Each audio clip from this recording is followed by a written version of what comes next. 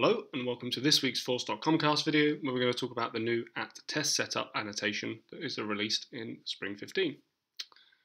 So previously, whenever we've been writing unit tests on the platform, we know that it's a good practice for us to have test data created just once, and so often what developers would do is they'd have a static block at the start of the test class, and this will get called every time the test is run. So we're just putting a debug statement out here so that when each of our test methods run, it's going to show us that this method is being called. So if we run this test now,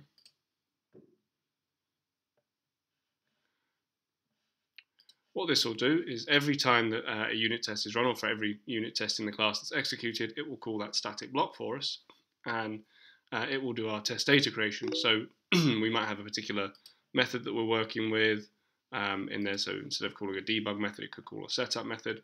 But what we can see here is that our debug is called 1, 2, 3, 4, and 5 times. So it's called once for every single test method that is executed.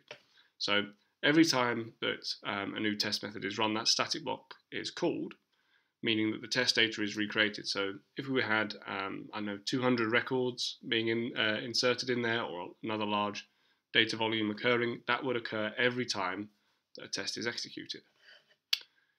As part of the Spring 15 release, Salesforce have added a new annotation called @test setup, which is familiar and similar to Java test setup annotation and its uses as well. So what this method does is it will execute the code within this method once to do all the test data setup. Then all of your tests can run on it. Any changes that are made by that test are then rolled out at the end. And what we can do is this will allow our tests to run quicker and more effectively. So if we just run this code, what we can see is that our test will only run this method once, so we'll only have the debug statement come up the one time. And if we do have a large volume of data that's being inserted as part of our test setup, this means it'll be a lot quicker for us. So here we have the debug created called once, and then we have no more debug statements in there. So if we are using tests, this is a fantastic, if we are writing tests that have test setup methods, which we should be doing, or have data setup methods rather, this is a much better way of ensuring that the data is set up only the once, as it means that it's more of an incremental rollback rather than a full rollback. So in our original static block version, that data was inserted and created, and all of the code that is associated with that run every time for each test method. With this, Salesforce will go in and run that test setup class once, and then create a save point.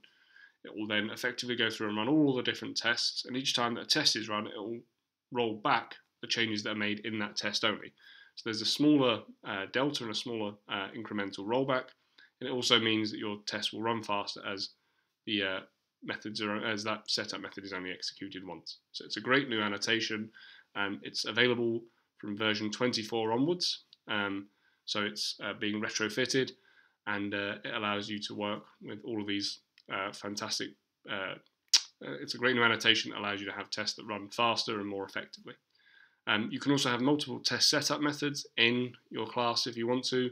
However, there's no guarantee of the order in which they fire, so if you can, just try and have a single method, and it can call out to other different methods within your class as needed.